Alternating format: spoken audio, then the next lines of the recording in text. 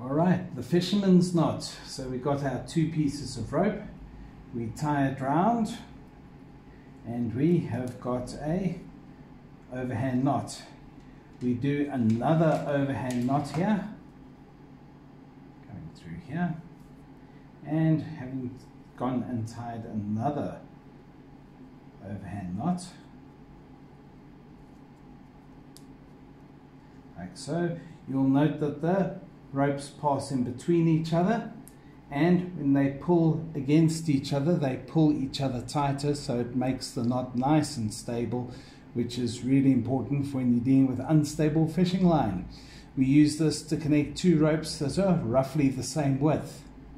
Thank you.